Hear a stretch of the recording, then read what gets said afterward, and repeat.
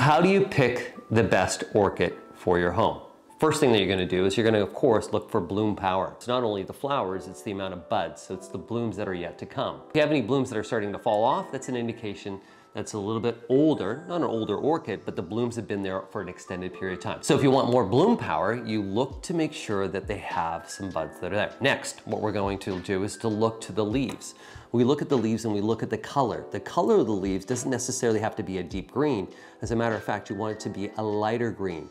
But on the leaves, we're also looking to make sure that there is no spots, maybe even damaged parts, and especially no sticky substance, because that's a sign of an insect. Now with the roots themselves, you can see these are aerial roots that are sticking out of the top that are here. Those roots, if you just gently touch them, if they're firm, they're fabulous. If they're dry and if they're mushy and or gray, that's a sign of overwatering or underwatering.